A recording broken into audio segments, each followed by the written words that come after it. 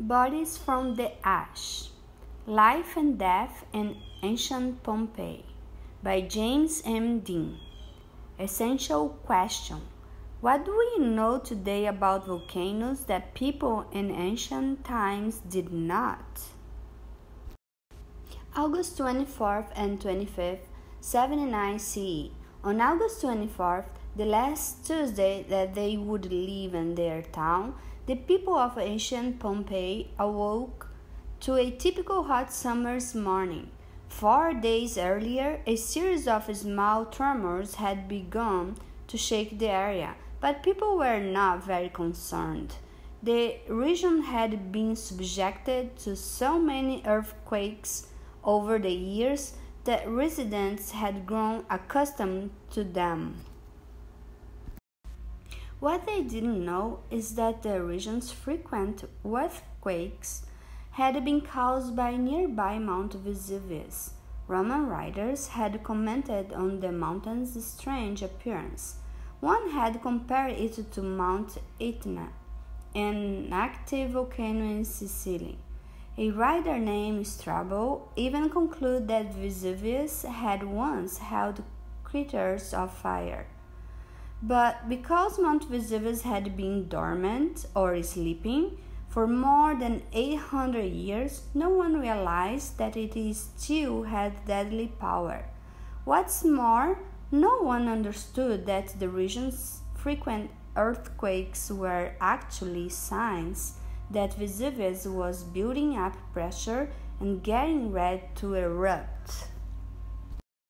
That morning, Vesuvius provided a clear warning that an eruption was beginning. Between 9 and 10 o'clock, the volcano shot a small explosion of tiny ash particles into the air.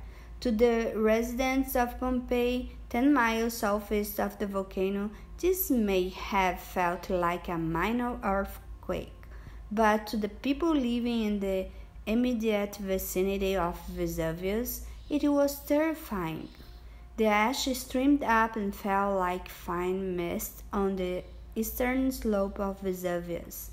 A woman named Rectina, who lived at the foot of the volcano, was so alarmed that she quickly sent a letter with a servant to Elder Pliny, the commander of the Roman naval fleet, stationed some 18 miles away, urging him to rescue her. People in Pompeii might have noticed the small cloud that morning and may have felt tremors, but they continued with their daily activities until early that afternoon. At 1 o'clock, 81 loaves of bread were baking in the ovens of Modestus Bakery, and vendors were selling fruit and other products in Masalium or marketplace. The priests in the temple of Isis were preparing to eat an afternoon meal of eggs and fish.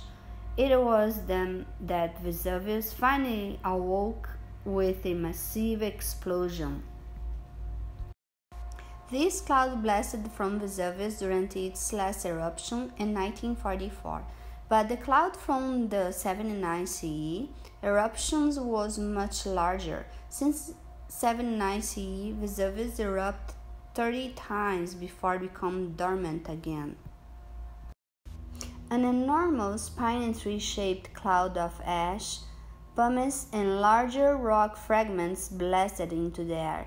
Within a half an hour, the cloud had risen over 10 miles high, and winds had blown it toward the southeast, in the direction of Pompeii. The cloud blocked the sun and turned the sky over Pompeii to night. Then it began to release the deluge of ash, lightweight white pumice stones, and some larger, heavier volcanic rocks on Pompeii. At the same time, earth tremors continued to shake the town. At first, most people would have taken shelter in their homes or other buildings, but as the volcanic fallout began to accumulate at the rate of 5 or 6 inches per hour, and the pumice grew to an inch in size, many decided to escape, protecting themselves as best as they could from the falling stones. They headed down the narrow city streets, stepping on the accumulated fallout toward one of the city gates. Some people used pillows and blankets tied to their heads. Others shielded themselves with pans or even baskets. After reaching the gates, many took the coast road.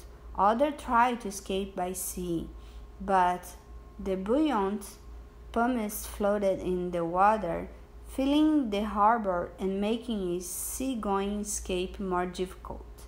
During this time, some were killed on their way out of the city, hit by larger rocks falling from the eruption cloud. Left, as the fallout continued, Pompeians made their way to one of the 8 city gates, hoping to escape the deadly rain of Vesuvius. On the right, most Pompeii streets were narrow and paved with stone. They quickly filled with pumice and ash as the eruption progressed. By 5:30 that afternoon, 2 feet of ash and stones had accumulated in the streets, on roofs, and in open areas such as the courtyards of houses and gardens. In fact, so much pumice had built up on roofs that some buildings began to collapse, especially when the loose pumice was shaken by strong earth tremors. Many Pompeians were crushed in their houses when the roofs caved in on them. As the evening progressed, the raining pumice turned from white to gray and grew bigger, some pieces almost 3 inches in size. By midnight, first-story doors and windows were completely blocked by fallout. Anyone who had delayed escape would have had to use a second-floor window to reach the street and then walk atop 5 feet or more of collected stone and ash. Fires were burning on the slopes of Vesuvius. Lightning filled the sky around it, and the eruption cloud had risen almost 20 miles high. But no one in Pompeii would have been able to see this. Analyze the text, style and tone. How does the author maintain a consistently informal style when describing the events of the eruption on pages 585 and 507? How is a formal style of writing different from a casual conversational style? At about 1 o'clock on the morning of August 25th, 12 hours after the first major explosion, the eruption shifted to its second and deadlier phase. Vesuvius was losing strength, and its eruption cloud was beginning to weaken. As the cloud collapsed completely over the next 7 hours, it would fall in 6 separate stages, each one producing a pyroclastic surge and flow. With each partial collapse, a surge of superhot gas and ash blew down the slopes of Vesuvius at speeds between 60 and 180 miles per hour and at temperatures ranging between 350 and 650 degrees Fahrenheit. Each surge larger than the last, each one spreading farther. The surge cloud destroyed everything in its path, leaving behind a layer of ash. This was quickly followed by a very rapid pyroclastic flow of volcanic debris that covered the area like a hot avalanche. The flow itself was not lava, that is, a melted rock that would have moved slowly and burned everything it touched. Rather, it was a mixture of rock fragments and gas that rolled over the ground at temperatures up to 400 degrees Fahrenheit. These combinations of surge and flow is sometimes referred to as nuit ardente or glowing cloud. It is the most deadly type of volcanic activity because of its high temperature and speed. The first and the second surges in the early morning hours did not reach as far as Pompeii, but they did destroy other towns closer to Vesuvius. At about 6:30, a third surge ended at the northern edge of Pompeii, destroying some of the walls surrounding the city and suffocating anyone who had taken shelter in any of the outlying buildings. Skeleton images were frequently found in floor mosaics, wall paintings, and even on drinking cups in Pompeii. Such designs served as a reminder that life was short. This calyx, a silver two-handled cup, was recovered by archaeologists from the ruins of Pompeii. By morning, 9 feet of pumice and other volcanic debris had accumulated, but the estimated 2,000 people in and around Pompeii who had survived the night might have thought that they still had an opportunity to escape.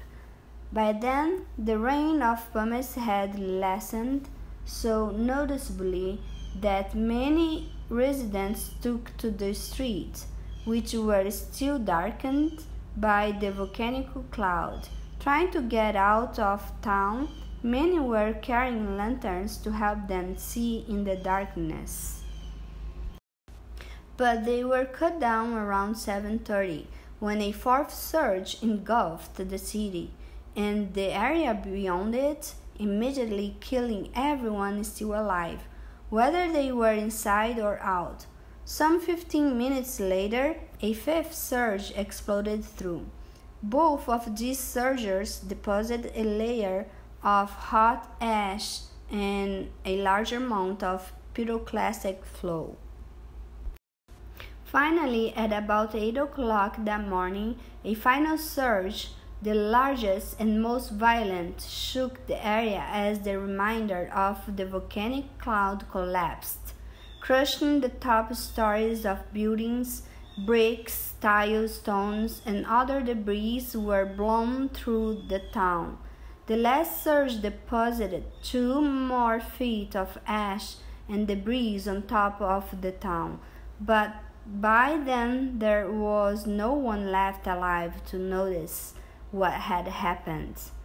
When the eruption ended, Pompeii was covered with more than 12 feet of volcanic debris. Only the very tops of a few ruined buildings were visible. Most of the higher stories had been blown down during the pyroclastic surges. In the days that followed, residents who returned hoping to find their city would have been lost in an unfamiliar landscape. Valleys were filled in, new hills had grown, and the course of the nearby river Sarno had changed. Even Vesuvius had a new look. The volcano's cone-like top had collapsed, leaving a gaping crater. And everywhere they would have looked, the landscape was blanketed by a ghostly covering of ash. Analyze the text. Analyze events. How is the eruption of Vesuvius introduced in the text? Give examples of how the author elaborates on these events through page 588. Rediscovering Pompeii. No one knows what happened to the residents of Pompeii who managed to escape, since no written record from any survivor of the town has ever been found. Some people may have left the area, others may have relocated to nearby towns unaffected by the tragedy. Some researchers believe that a few people returned and tunneled into the ruins trying to salvage what they could, since tunnels have been found during excavations within the ruins, but no one tried to rebuild the city. By the 4th century CE, some 220 years after Vesuvius erupted, Pompeii's name no longer appeared on maps. Instead, the area was called Civitas. The volcanic ash that buried the town became fertile soil, and farmers planted olive trees and grapevines there. Sometimes they would come across bricks and other building materials that poked out of the ground. On rare occasions, a farmer might even find a statue hidden in the undergrowth. In 1594, an attempt to build an underground canal brought workers tantalizingly close to the ancient city.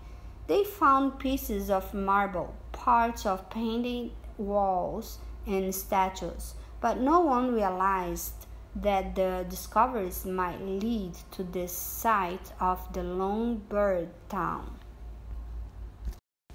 In 1865, the artist Edward Saint painted an imaginary version of the excavations at Pompeii. In reality, slaves and convicts were often used to excavate the ruins during the early years that it was explored. This model depicts the theater and Herculaneum before early excavators looking for treasure plundered it. Pompeii and its secrets remained hidden for centuries. It was only after the town of Herculaneum, which was also buried by Vesuvius in 79 CE, was discovered that excavators began digging for Pompeii. In 1709, a group of well diggers came across some beautiful marble. Since the prince in charge of the region was building a new villa nearby, he was told of the discovery. No one knew that the marble was part of the theater or that it was situated in the ancient town of Herculaneum. Instead, the prince ordered an excavation, hoping to find even more marble for his house. 7 years later, when the prince's opulent villa was completed, he ordered workers to stop digging. During that time, they had stripped the theater of its statues and marble facade, without even knowing what they had found. In 1738, after the Bourbon King Charles III took control of the region, he was eager to find more buried treasures from the same site, so he hired a Spanish military engineer named Alcubierre. In short order, Alcubierre widened the entrance to the site, quickly discovered that the treasure was part of a theater. He also found an inscription that finally identified the location as Herculaneum, but in his haste to please Charles, Alcubierre essentially turned the site into a tunnel-filled coal mine.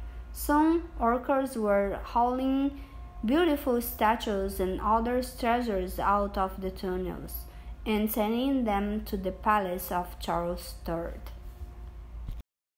After 14 years, workers began to find fewer objects, but Alcubierre was not about to give up. Instead, he planned to try another site, the underground canal that had been attempted in the late 1500s. He hoped that it might lead to the ruins of Pompeii and further favor from Charles III. On March 30th, 1748, a small crew of 24 men, 12 of them convicts, began work. Digging was easier at the canal site, but it was filled with areas of fire damp. That is, toxic gases trapped in the layers being excavated. Every time a pocket of fire damp was exposed, the diggers would have to run away to escape breathing the poisonous gas, and their work could be interrupted for many days. 20 days later, the workers discovered something unexpected: the skeleton of a man who had died during the eruption. The excavations report for that day read only, "Found a skeleton and 18 coins." Although this was the first recorded sign of the human tragedy at Pompeii, Alcubierre was more interested in the coins than the man. A few days later, another entry read, "Nothing was found, and only ruined structures were uncovered." Eventually, he became so disappointed with the meager discoveries that he returned to the excavations at Herculaneum, leaving only a small crew to work at the canal site. No more than 50 men, some of them Algerian and Tunisian slaves, chained together in pairs, seem to have been used at any time, even after the site was finally identified as Pompeii in 1763. But Pompeii was about to get much more attention. In 1771, excavators made a dramatic find: a large, luxurious house, now called the Villa of Diomedes, complete with 2 skeletons near the garden. These skeletons were of much great interest, thanks to the riches found with them. Next to one man, who held a key and wore a gold ring, was a hoard of coins wrapped in a cloth: 10 gold, 88 silver, and 9 bronze. This turned out to be one of the largest collections of money found at Pompeii, and certainly a dazzling find in 1771. The next year, as excavations of the house continued, workers discovered 20 more skeletons, 18 adults and 2 children, piled together in a nearby underground room. The volcanic debris that had oozed into the room during the pyroclastic flows had hardened around the bodies and created imprints of the people, their clothing, and even their hair. Excavators studied the impressions and concluded that they had found a family and its servants. The women with the house wore beautifully woven clothing and was adorned with a great deal of jewelry, multiple necklaces, armbands, bracelets, and rings. This early photo shows the Villa of Diomedes after it was excavated. She carried a young boy in her arms. A young girl wearing golden jewelry accompanied her. As the fourth surge hit, she had covered her face with her clothing, gasping for breath. The rest of the victims were dressed quite differently. Most wore canvas or cloth socks that were more like leggings. Many had no shoes. The excavators concluded that they were slaves or servants. They also came to believe that the 2 skeletons found the previous year were the male head of the family, who carried the family's most valuable possessions, and another slave. Word of this discovery and others traveled around the world. Pompeii and its Villa of Diomedes became part of the grand tour for wealthy American and English travelers. As a result, many tourists flocked to the ruins, not only to watch the excavators, but also to see the skeletons. They would wander through the ruins to encounter tableaux, that is, little scenes arranged by excavators, that featured skeletons and objects found at the site. Two victims that fascinated early visitors to the site, according to the writer Jennifer Wallace, were found in the gladiators' barracks in 1766.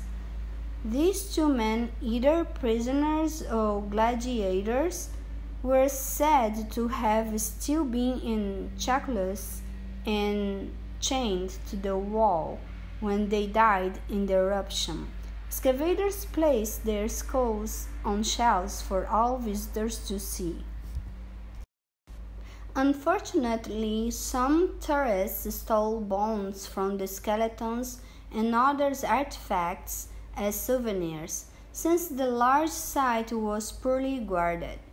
It is not surprising, therefore, that of all the coins and jewelry found at the Villa of Diomedes, only two items have been preserved to this day, a necklace and a gemstone. The rest have disappeared without a trace. Analyze the text. Main ideas and details. What is the central idea of pages 589-593? What details does the author provide to support this idea?